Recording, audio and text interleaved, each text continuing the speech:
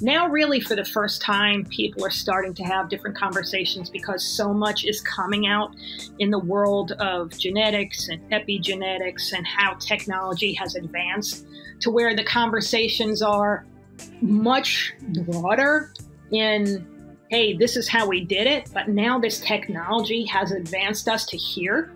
So we need to start using this. And things are going to change, and they're going to change rapidly. Two most important days in your life are the day you're born and the day you realize why. And I realize why. Anyone I meet, I want them to realize their why, because they become a person who is on fire.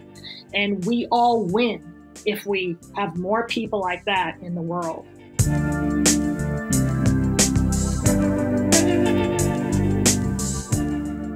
Hey, sober people and sober adjacent people. Welcome to I Have 12 Questions. I'm Amanda Patton, your host, a leading expert on nothing. However, I am in recovery and I love it so much so that I launched this podcast where we get to talk to people who are trudging the road to happy freaking destiny across all the different ways that people get there. So while this is definitely through the lens of recovery and sobriety, these stories and the themes that we'll be covering are universally human. So love, loss, grief, excitement, parenting, outside issues, purpose, God stuff, whatever. In the words of the great Ted Lasso by way of Walt Whitman, I want to be curious, not judgmental. So like I said, we'll be talking to people in recovery. We're going to be talking to experts and practitioners who help those people along their path in recovery. And we're just really excited to hear people tell their stories and to be inspired by them and to create a community of support for everybody in recovery and people who know and love people who struggle with addiction issues and whatnot. So anyways, we're so glad you're here and thanks for listening. Hey listeners, just a quick disclaimer before we get into the interview. These episodes may contain adult language and subject matter that's not appropriate for all audiences. Also, we are not doctors or psychiatrists, so what we share on these episodes is certainly not to be considered medical or psychological advice, just our own personal experiences, which we hope will be helpful to others on a similar quest. So that's it, and thanks for listening. Hey everyone, our sober family and listener community. I am so excited to introduce our guest today. Her name is Dr. Evelyn Higgins, and her work is fascinating to me. You guys know I geek out on brain science and addiction and all that kind of thing, but we have an actual expert in the house today, so that's good. She's the founder and CEO of Wired for Addiction, and she's a recognized international expert in the epidemiology of addiction and other mental health complexities. And is a certified addictionologist, Diplomate of the American College of Addictionology and Compulsive Disorders, and Diplomate of the American Board of Disability Analysts specializing in pain management. Dr. Higgins has had the honor of advising U.S. Surgeon General, producing and hosting Gracie Award winning nationally syndicated health and wellness terrestrial radio program, and serving as a 1996 Olympic team doctor and Olympic torchbearer. That's awesome. With 35 years in clinical practice, Dr. Higgins has designated over 16 years to research and development in the science of mental health and addiction recovery. And if you guys have not already seen her TEDx Talk, it's awesome. It's very short, but it's packed with incredible stuff. I'm going to put the link to that YouTube clip in the show notes for everybody. She's a panelist at the 2022 International Society of Substance Use Professionals Annual Conference in Abu Dhabi, in the Arab Emirates, and the 2022 International Gambling Conference in Auckland, New Zealand, as well as a 2021 nominee for Modern Healthcare's Top 25 Innovators in Healthcare. Dr. Higgins finds herself at the nexus of epigenetics, neuroscience, and mental health. You can find out more about her and her work and connect at wiredforaddiction.com.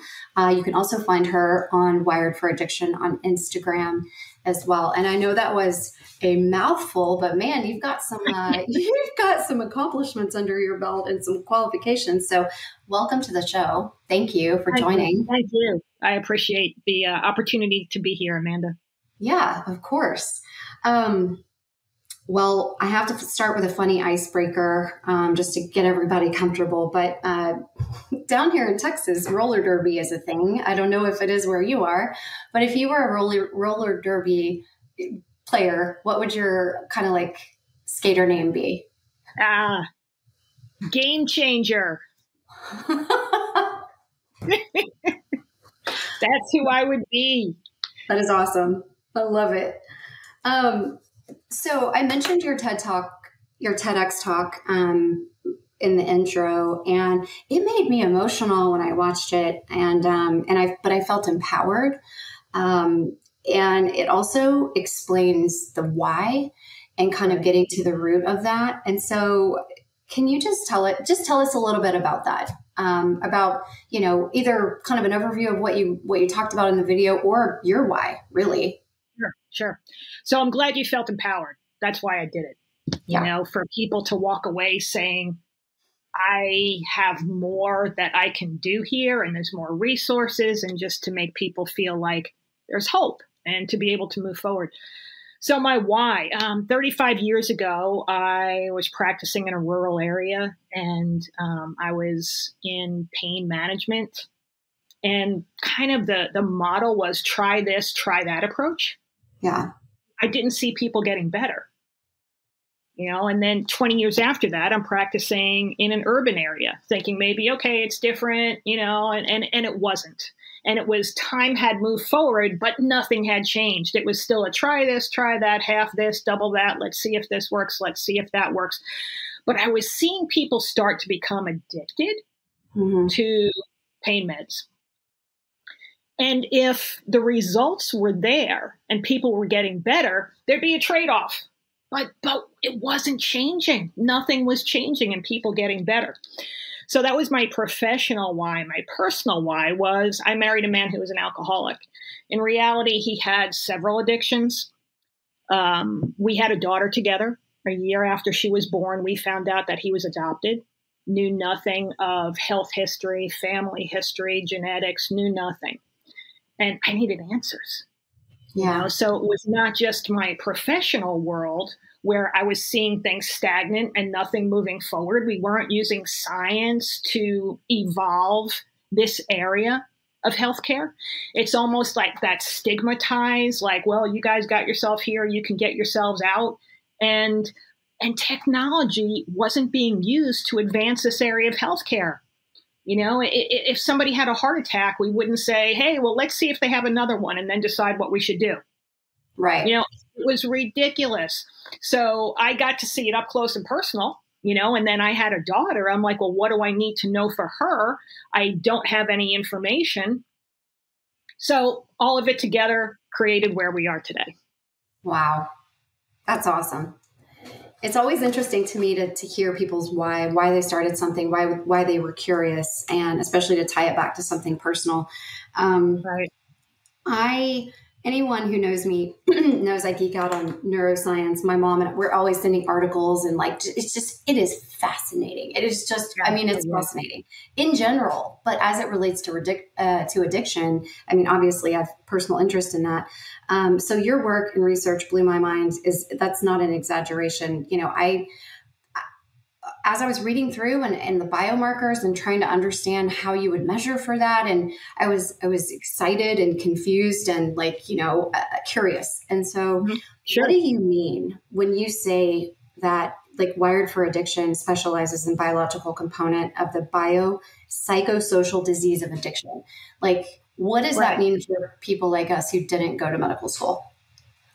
So addiction is called a biopsychosocial disease, that it's a triangle, right? There's the psychosocial part, your environment, how you interact with the world, but then there's the biological piece, the physiological piece, and we don't address that.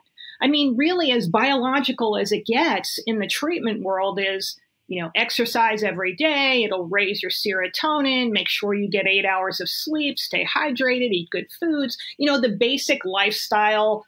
You can't help but get in a good place by doing those things. But we didn't look at an individual's physiology. There's 7.5 billion people in the world with 7.5 billion different sets of DNA, yet we treat everybody like they're exactly the same.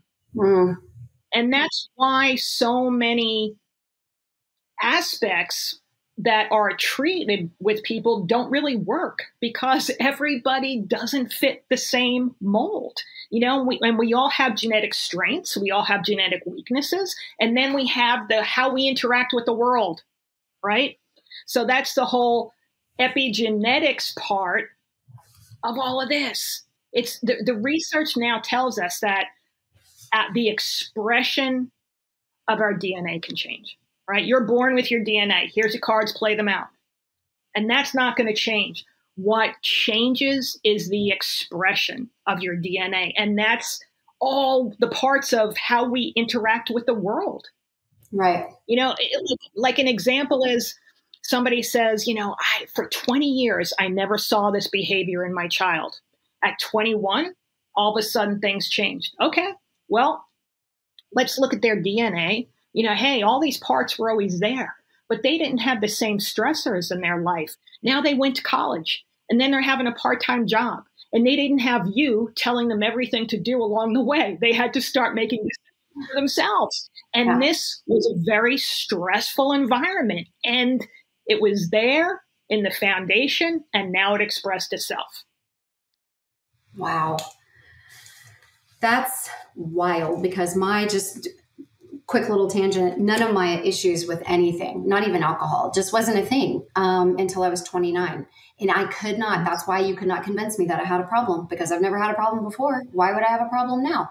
Because of death in the family, divorce, like having a kid too young, not being ready to be a parent, like just all these different things. And if you look in my family tree and my family history, it's everywhere. You know, my maternal grandfather drank himself to death by the age of 41, yet I never made any of those connections. And then I realized, oh my God, it was dormant the whole time, waiting for life to catch up to where I didn't have any coping skills anymore, or I couldn't push the dam back anymore, because I'd gotten really good at stuffing and compartmentalizing. And then enough hard stuff happened all around the same time to where, for some reason, I thought, of course I'm safe. I'm 29. I'm successful. Like, I obviously am not going to have issues with alcohol like the rest of a lot of other people in my family. I'm fine. So when you say that, it makes me feel a little bit better, but I wish I had known before. I don't know if I would have changed my behavior, but I wish I would have known, at least to know what kind of risk, you know? Right. Right. You just nailed how it all works. And then to say you wish you would have known, I mean, that's really the focus on the TED Talk that I did. It's if in your youth you knew you had a genetic predisposition, would you make different choices? Right. And we should have that knowledge. Families talk about, well, there's a lot of cancer in our family. There's a lot of heart disease in our family. You need to make sure you do this and that. You need to be careful of this. But when it comes to the mental health, the substance use disorder portion of things, we don't want to talk about it. And it's nuts, because it's like anything else in health. Right. But we don't think of it that way. We think of it as a stigma, or you just need to get it together. You need to figure it out, or you just don't drink. You shouldn't have started with that in the first place. Or exactly. It's shaming instead of, oh, wow, I'm sorry you're going through that. Let's figure out how we can help. So how does your work play into criminal justice? Because that was something on your website that I found really interesting. Sure. So we work within the criminal justice system. In fact, our CEO is part of the National Association of Criminal Defense Lawyers and sits on their panel. And we work with people who have mental health issues or substance use that has gotten them into trouble. And actually, judges love seeing our reports because it allows them to make a decision for the first time based on objective data, instead of he did this, she did that, this is repeating, this is blah, blah, blah. Well, unless we change it, it's going to repeat. And everybody loses. You know, regardless of where you sit on the political aisle on this, everybody in society is going to lose if we allow this to continue to happen and happen and happen, which is how it does. So we even have work in jails. I mean, we have our lab kits sent to jails. They have their samples done. They start on their protocol. It makes huge changes in people's lives. One gentleman, who would probably be a great case to talk about, because he had 5 prior DUIs. And obviously nothing was changing. He had already gone to jail before. He was going to jail for a long time this time. They reached out to us. He is now a totally different man. And he said, I am perplexed as to why no one ever told me about this. I'm like, because people don't know. They don't know, and what you don't know, you don't know. So Right. you think it's just, hey, tough yourself out of it or just stop. Well, come on. If somebody has diabetes, we don't say, why are you so weak? Don't eat that. Right. Somehow they get a pass. It doesn't make sense. That is incredible. And I love that you said looking at objective data, because instead of blaming or like, you're a bad person or you did this or you did that, which, yes, when we make mistakes, whether we're under the influence or not, we have to pay the price. Like I'm not saying that that's a thing. Absolutely. But imprisoning someone indefinitely without treating the root, obviously recidivism is just going to continue to be what it is unless you intervene on some level. And I also love the fact, because human beings, I don't care if you're a judge, I don't care who you are, we have biases. We cannot not have biases. And so that's another part of it, that if you're looking at objective data, you're not looking at how they look or face tattoos or color of someone's skin or whatever. You're looking at the physiology. So I think that's pretty incredible. And I really hope that's where we're going as a society. Like, even cities in Texas, like San Antonio, has had really good models of getting people into treatment because something's going on here. This is a mental health issue, and it doesn't excuse and that's with maybe people who are unhoused or people who are repeat offenders. But, all of my run-ins with the law, I was under the influence of something. Since I've been sober and before I started drinking and using, never had any problems with cops. So there's something going on there, but I didn't know how to make it stop. Right. Many of us think about drugs and alcohol, obviously, when we hear the word addiction. And we have to be honest about the fact that there's still a huge stigma tied to being an addict, or an alcoholic or whatever. But in one of your posts that I read, you said addiction comes in many flavors, not just drugs and alcohol. You say that addiction is anything causing negative consequences in our lives. Can you talk about how other numbing agents are also forms of addiction, even though consequences may seem like less dramatic or less dangerous, but they still carry consequences for people? Absolutely. Absolutely. I mean, your choice is whatever it is, be it alcohol, be it, cocaine, whatever the case may be. But you're trying to self-medicate a diagnosed condition not being treated correctly, an undiagnosed condition, or a trauma. And, or one, two, or all three of those things. But it's in that we have to look at, yes, there is a mental health situation going on here. So it's whatever you reach for that makes you feel better. I mean, that could be sex, pornography, gambling, food, shopping, any of these, what we call process addictions that do that same thing. You're looking to feel better. And for you, that's what does it. And for a lot of people, it's whatever you meet as the first thing in your life. If you're a kid that starts drinking, I mean, talk of stories of, there was one gentleman who said the first time I ever had a beer, I was 4. I was on the beach with my dad. He said, hold my beer. I'm going in the water. He's like, I tasted that. And I remember at 4 years old saying, I feel really good. So it's at whatever age you have the experience with whatever it is that gets to numb you and have you feel better in that moment. And it's when it first starts, it works until it doesn't work. It works so well. Yeah. That's why you're always going back to it, because you want to chase that feeling you had. It's like a first love. It's like you want that feeling again. Yes. Wow. And it's interesting too how it morphs, right? So maybe you get one thing under control, but then here we go with whack-a-mole where, it was eating and now maybe it's online shopping or social media or it's this or that, like codependency, like whatever.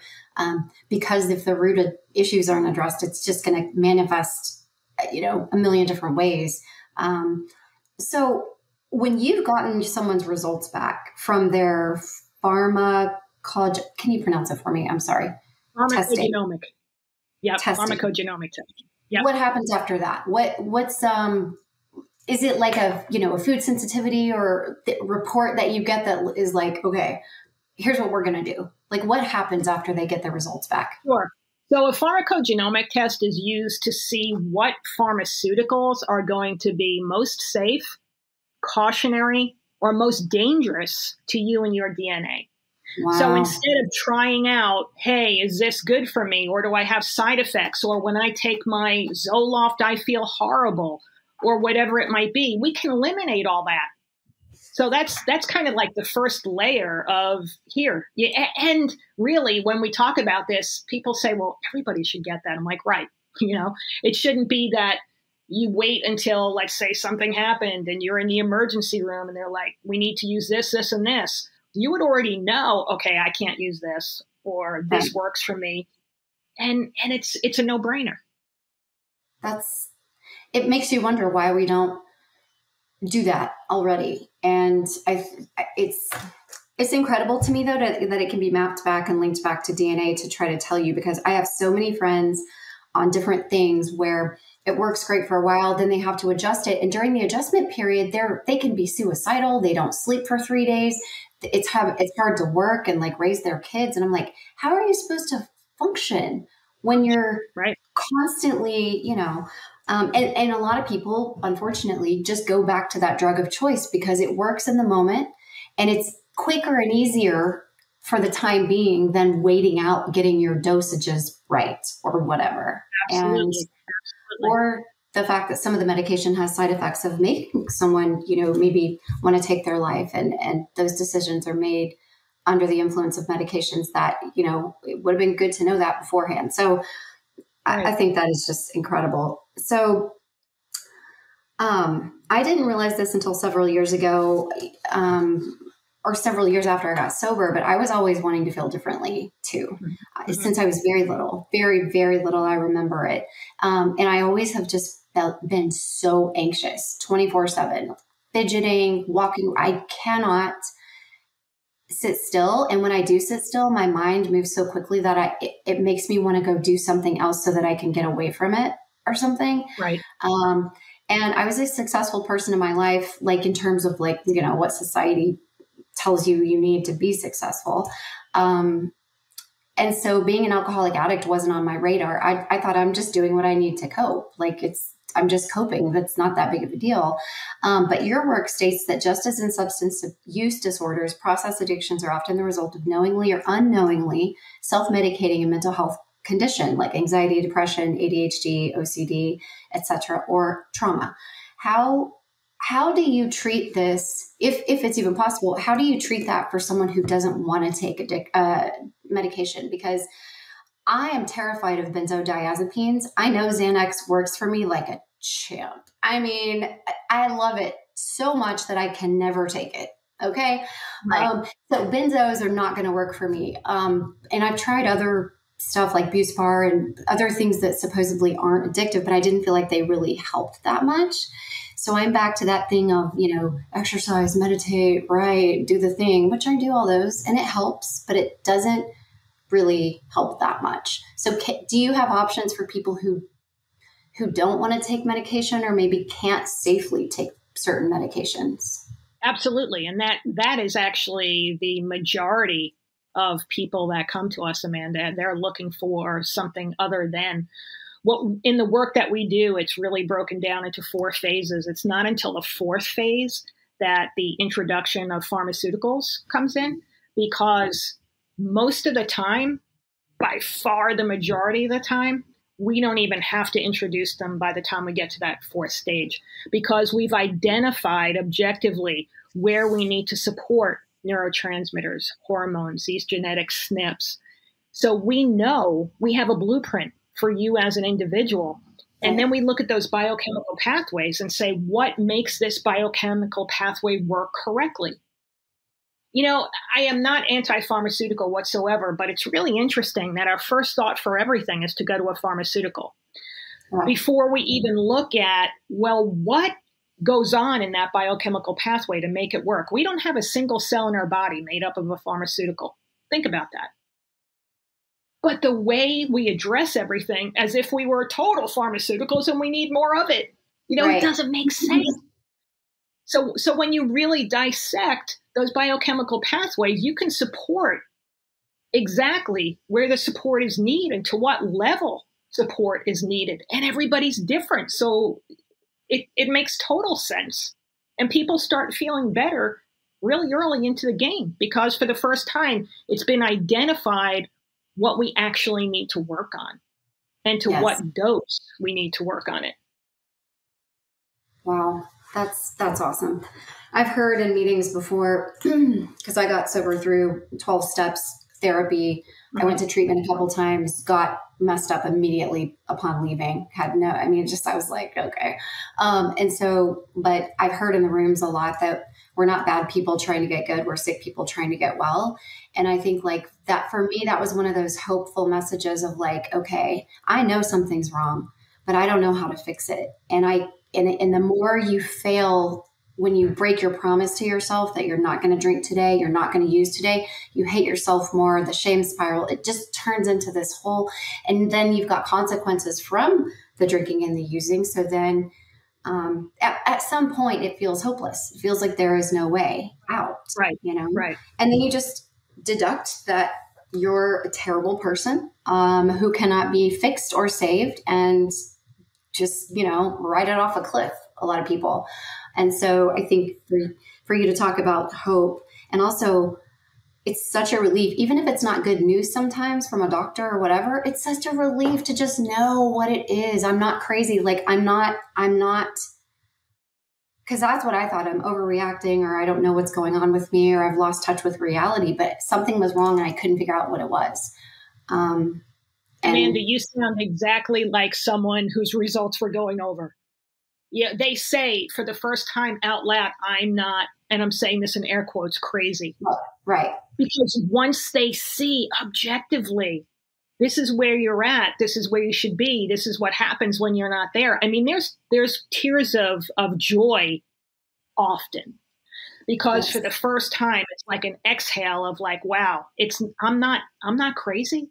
This is, I'm looking at, yeah. And no wonder I'm struggling because I'm seeing this and it's not good, and when we go over it, I'll say to somebody, the good news is that we've got so much room to optimize. If you came back with a perfect lab, I'd say, hey, I don't know what to tell you. This is all exactly where it should be. And then, when you were, let's say you were on SSRIs, antidepressants, for decades, people that come to us have been on for decades and they're not doing what they're supposed to do. First off, no one ever took a deeper dive into doing the genetic portion of things to see if they have a particular gene that is going to make SSRIs less effective on you. Okay, so you've been on them, they're not working. You start to believe this is all me. I just want to mess up my life. I don't really care. I just, I'm a wreck waiting to happen. And that's not what's going on. No one has clearly identified or taken the time to say, let me see you as an individual and what's going on with you as an individual. Right. It's such instead of that self-loathing or self-hatred, it's this compassion. It's like, oh, of course I'm struggling. This confusion makes sense to me. And for me, it's really no different than if you've got a lot of stomach issues and people are telling you you're fine and then you find out you have IBS. Or for me, the past 3-4 years, I've been feeling out of sorts in so many ways. I won't even get into it. But then a doctor was like, this is perimenopause. This is normal. This is yes. And I'm like, oh, thank God. I thought I was losing my bleep. And I am, but at least I know why. And at least I know there's supplements and there's things I can do. And at least I know it's not permanent. Like we can do things. We're going to do some hormone replacement there. So, but I wish you would have just been like, no, you're great. Nothing's wrong. No, actually that would have been worse because then I would have said, well, correct. This means I'm stuck with it. I'm stuck with whatever this is. Right. So it's almost nice when somebody says, not only do we know what it is, but we can help. We can work on it together. And I'll also add another layer to that, Amanda. When we're going over results and there's family there, they get to understand. what's going on within their loved one, what that does for the support that that person needs, it changes everything, right? Yeah. Up to my roller derby name, it's a game changer, right? It's a game changer right there, because all of a sudden it's like, wow, this makes sense. And everything this says is exactly how you've been behaving. And wait, we can make changes?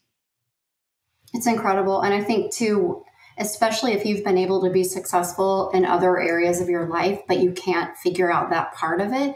That was the stickler for me. It's like, this doesn't match up with who I am. I can overcome any obstacle. I've never had a problem. Typically when something goes wrong, you leave it behind, you cut ties. You're like, this isn't working for me. I'm done. And so the first time in my life, logic could not be applied to addiction, and I did not understand it. And so I kept trying to learn more, understand more. And I thought this enough knowledge about it would make me stop doing it. And it didn't. And people would look at me like, you're such a tough person though. You're so smart. Why are you doing this? Right. And I don't know.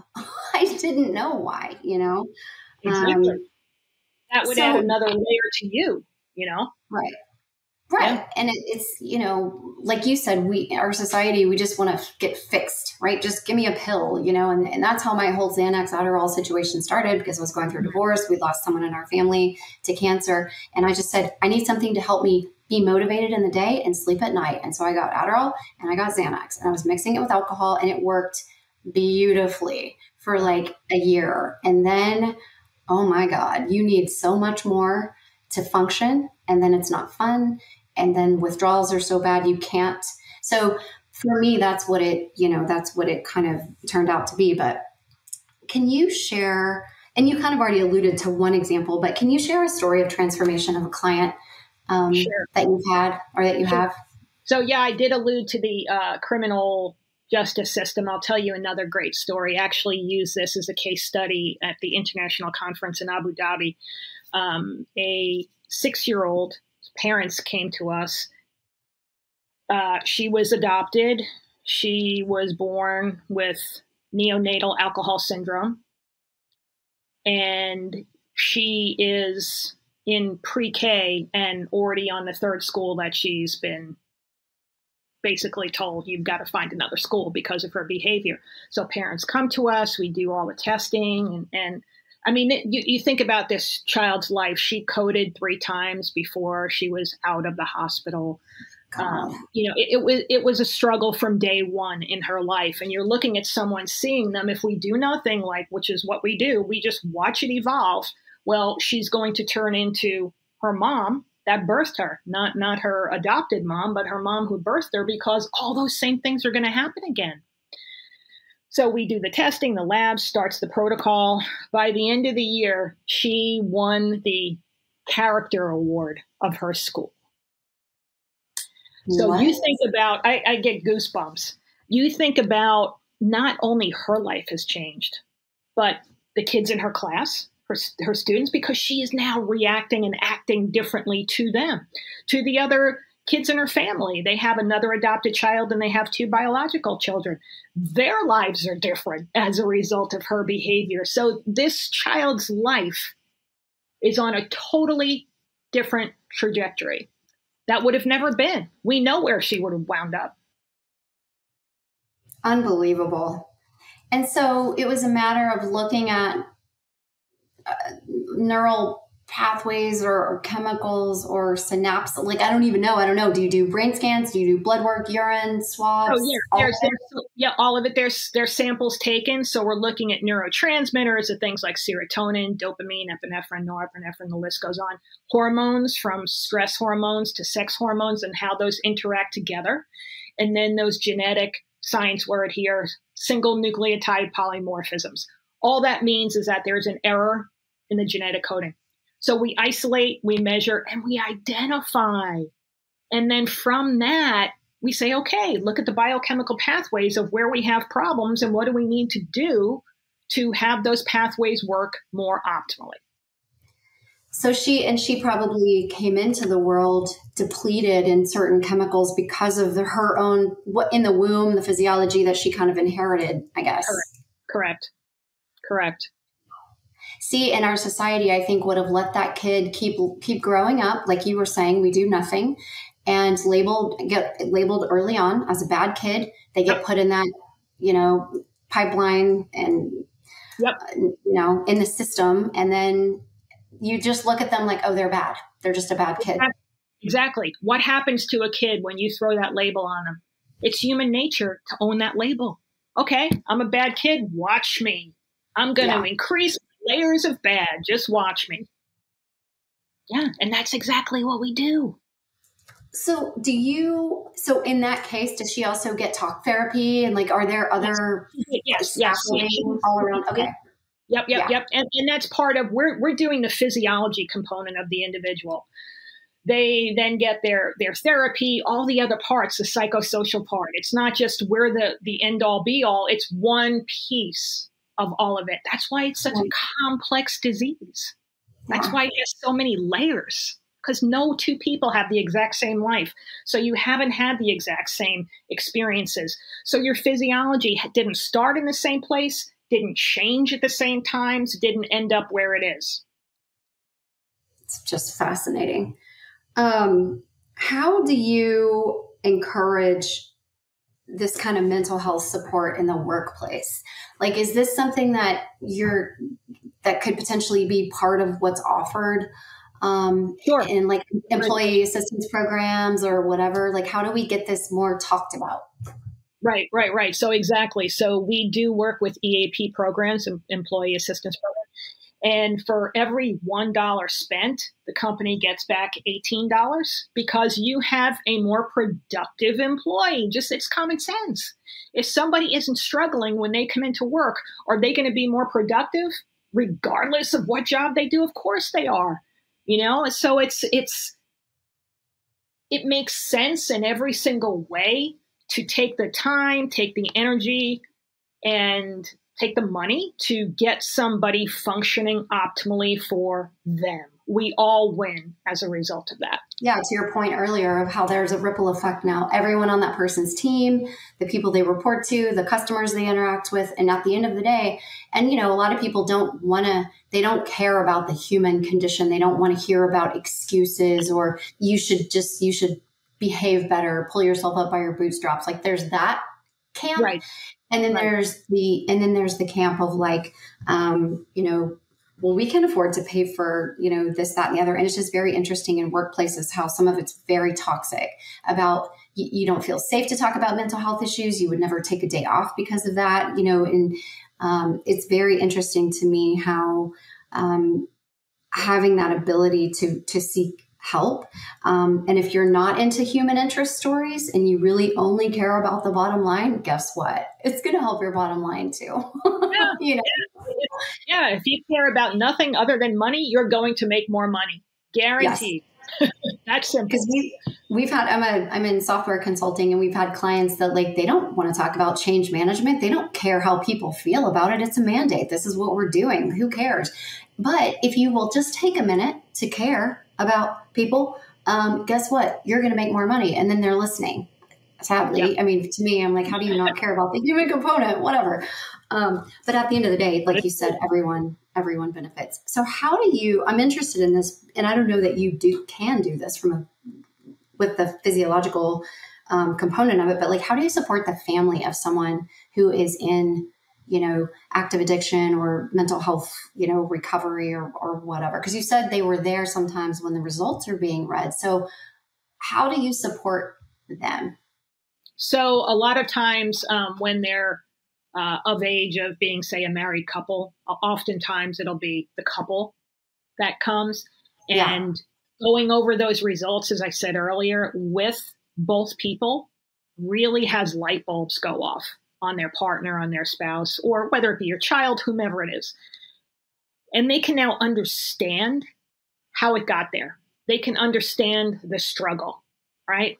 So now it makes it an open dialogue. The cat's out of the bag, so to speak, right? Here's the issues. Here's what we need to do. This is me, and we need to make changes. And it just makes it so much better. And then the other member of the family or other family members, they'll ask questions. They're now invested in what's happening. And it really becomes a much greater healing process all around. Just as this wasn't on my questions list, but do family members ever then want to get their stuff done or start asking questions about their own reactions to life? Maybe it becomes a family healing situation or a couple's healing. Yeah. Oftentimes, when it's a parent or parents with a child and they start hearing how we all get our genetic makeup from our parents, everything's passed down, and the good and the bad. You know, that's what makes us all individuals. You know, we want to praise that we're all individuals, yet we treat everybody like they're the same. It doesn't make sense. So they'll hear it and say, you know, probably I should do this, and my kid would be a good thing. You know what? And your life would get a lot easier, and your parenting would be better, and your personal life would be better. All of it would be enhanced as a result. And it's not pointing fingers. It's not, because, like I said, we have the gift of life. We got it from somewhere. Yeah. You know? And I love this objective approach of like, where it doesn't have to be about blame, you know, or because a lot of people, if you say, and this is why in the rooms it can be controversial sometimes, people who disagree with it being a disease, they'll get upset about it because they're like, that's a cop-out. That's an excuse. That's a victim card type of mentality. Like, you have agency over your decisions, and you are deciding to drink and use. And so you have to pay the price, period. We don't care why. We don't care if you were abused when you were growing up. We don't care what your situation is. Like, get it together. And so you don't want to blame people or the upbringing or even the child about like being born in the condition, you know, that she was born in because of her mother's choices. That, yes, that sucks that happened, but also that mother also carried with her own wounding and her own physiology. And we can break cycles with this type of information. Exactly. You know? Exactly. It's not a moral flaw. Maybe the behavior becomes consequential that you can say, hey, that's not okay. And there's a penalty for what you did. And that should happen. Yep. But to not change those cycles is insane. Yeah. It doesn't make sense for anybody to have a harder life when it doesn't have to be that hard. It doesn't make sense. I love it. So for me, I have to believe that I do have control over my choices and that the onus is on me at the end of the day, right? That I am responsible for my choices. But I also live with wildly fluctuating anxiety and invasive thoughts, which is not fun at all. Like, just like I said earlier, it drives me kind of nuts sometimes. But I cannot put narcotics into my body and feel safe. So how hard is it to convince people, even with science, that addiction isn't just someone who can't control their impulses? You know what I mean? Like, because with a judge or an employer or whoever you're talking to, or you're trying to convince a company to spend, you know, to invest in having this as part of the EAP portfolio, can you tease apart? Because like I said, we have this punitive society, right? Sometimes our society loves to see people fail and then talk about what a terrible person that is and how you should lock them up and throw away the key, as opposed to like, what is going on with you? Are you okay? Type of, and it's so interesting how employers or family members or whoever, we all have different ideas about this. So how do you use the science to convince people that people can alter their behavior with physiology, you know, with the changes that you're kind of implementing? Right. So once it's explained, and, you know, what we're doing here, Amanda, is taking some pretty heavy duty science and boiling it down to where anybody could understand it. But once somebody hears, it's like the light bulb goes off of like, yeah, how did I get here? You know, and that's traceable, and that's your physiology, and your physiology has to be addressed. And there's no two people on the face of the earth that are exactly the same. You know, and once we we objectively find out where you are instead of guessing or diagnosing someone based on vocabulary. What if your definition isn't the same as mine and we both think we're at the same place? We're having a conversation. What if I go to the doctor and say, Doc, I don't feel like getting off the couch anymore. Am I depressed? Well, who knows? That's a guess. Right. Right? So we do lab work and we know exactly where you're at. That makes sense. And I love that too, because the, what is the thing where you diagnose people from? It's sort of the DSM or the widely used. Yeah. How can that be? You know, you just take this grouping of arbitrary, you really don't know the whole story or the context. And so you're making a lot of assumptions. Right. And diagnosing and then prescribing based on that diagnosis when maybe that's not what it is, like you're saying. Right. Now, really, for the first time, people are starting to have different conversations because so much is coming out in the world of genetics and epigenetics and how technology has advanced to where the conversations are much broader in, hey, this is how we did it, but now this technology has advanced us to here. So we need to start using this. And things are going to change, and they're going to change rapidly once this starts going, because there's just so much being done out there in this area. And it truly is precision based on an individual's makeup instead of, hey, here you go, everybody. Right.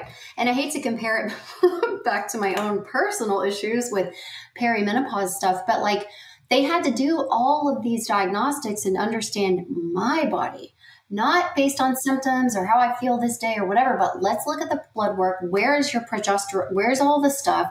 And then we're going to build this pellet and these supplements based on exactly what Amanda is deficient in, as opposed to synthetic hormones that are cookie cutter across the board. Like, here, try this. Maybe you'll feel better. Maybe you'll feel worse. We don't really know, which is what you were saying, right? Right. You know, and when someone else says it, what did I do? I laughed. I'm like, right, but that's how it's done. It's insane. It doesn't make sense. So, I guess I did have another quick question, which is more, practicality wise, but is this affordable for people? Can people get help to get it if maybe they don't have the money to spend, or maybe that does insurance? What does that look like? If you're desperate to do this for yourself or a loved one, how would you go about getting it done and getting help, maybe if you can't afford it? Right. So right now it's still out of pocket. We had a very large healthcare provider come to us wanting to do a pilot program because they know the efficacy is there. And if they do it, other insurance companies will want to follow. That is huge that they came to us. Huge. So starting there, it's going to happen. But right now, it's still out of pocket. We work with finance companies. We do whatever we need to do to get somebody the help that they need. And then scholarships or, whatever you would call it, if someone is incarcerated maybe, or they're in a treatment center or they're in a psych ward, and, are you able to work with institutions, I guess, to Sure. Yes, actually, in the state of Florida, we are JAC vendors, which if someone can't afford to pay for it, the state pays for their panel to be done. That's how much they see the value of what's here. That's incredible. It is incredible, especially given our system. Typically, the way it traditionally looks at those kinds of things. And even in those types of situations where people have programs they can participate in, or the ability to study or to knit or to paint or to heal, and to have access to these different things, that the data is there and has been for a long time that recidivism is reduced. Exactly. Yeah. And so then going many levels deeper of like looking into someone's DNA and physiology, and really it's just incredible to me, but it's also depressing because I'm a little bit of a pessimist. My racing mind tends to, focus on like, what's wrong with this picture? But all the lives that could have been, saved, helped, positively impacted if we had implemented this stuff a long time ago, because the technology, it sounds like, has been there for a while. Yep. Some of our biggest torchbearers are parents that have lost children. There's no greater pain in life. And for them to still say, had this been available for my child, there's a good chance my child would still be here. And they're the torchbearers for what we do. That speaks volumes. That's the biggest endorsement you could ever ask for. Okay, so final question. I could talk to you forever, and I'm gonna reach out after this because I have more questions for my own personal self. Sure. But what do you want? Two-part question, I guess. What do you want your legacy to be personally, and then also Wired for Addiction? Like, what is it? Because this isn't you running a business or a practice trying to just help people. You're literally working to change the game. Like, that is not an understatement. This is on a systemic major. Right. So what's your legacy, both personally and for Wired for Addiction? So personally, I'd say one of my favorite quotes is from Mark Twain, saying the two most important days in your life are the day you're born and the day you realize why. And I realize why. Anyone I meet, I want them to realize their why, because they become a person who is on fire. And we all win if we have more people like that in the world. Right? Yes. So that's my personal. And then for Wired for Addiction, we want to see this become part of, you go to the doctor and you have your CBC, your complete blood count done every year, your white blood cells, your red blood cells. People say this should be like done for people as part of, here's your health. I'm like, absolutely. So to see us get to that point where we can prevent mental health issues that ruin someone's life, deaths, couldn't ask for more than that. That's huge. It's huge. And I wish you all the luck. I can tell. I mean, I know that you all have a lot of traction and you're just all over the media and you're just out in the world evangelizing for this cause and for the, what I love about it though, is that it's science. Like, because everybody has opinions and this and that and anecdotal, but it's the actual science, and that you can bring that to bear and, potentially change a lot of lives and improve. But also if you look at incarceration or, all the things that happen as a result of people when we are under the influence, we act out of character. We potentially do things that we wouldn't have otherwise. Not to mention, just to be able to enjoy your life. Right. It's such a simple thing that many of us take for granted. And you look at somebody, and this happens a lot, in our society, and I do it myself. And I look at somebody and I'm like, how could they be unhappy? Look at their life. Like or you see someone whose life looks so hard and they are so full of joy. Yep. And you're like, what?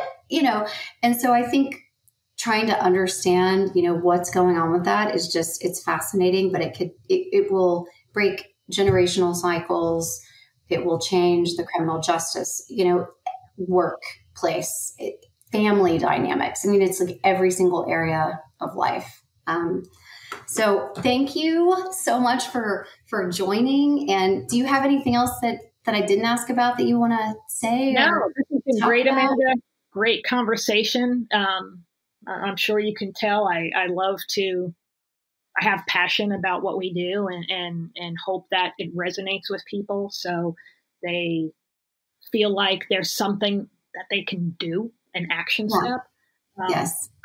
Our website, I think you said it before, is www.wiredforaddiction.com. You can go on there. We even have our clinicians that will offer a 15-minute consultation with somebody to hear what's going on with them and then point you in the direction, or is this something for you, or whatever it may be. So we offer that to your listeners as well. And you can do you mail out a kit essentially? Yeah, we drop ship. We work with people all over the world, so we drop ship lab kits to them, and with the instructions for sample collection, just like you would for anything else before you have it. Don't eat this, don't do that, blah blah blah. And we get those results back. We create the biomarker evaluation report, 31-page report. We go over every single biomarker with you, what it means, what are the clinical correlations, and then what are we going to do to make changes? Right. Create the protocol. That is incredible. Well, I have learned a ton today, and I know that everything that you've shared will serve my listeners really well. And I feel really grateful to know more about this. And I'm so excited. It's like the frontier, it's just going to change so many things. So thank you for the work that you do for the community at large. And thanks for joining us today. Thank you. And thank you, Amanda. Thank you for your podcast, because that's how people learn. So thank you for the work that you do. Of course.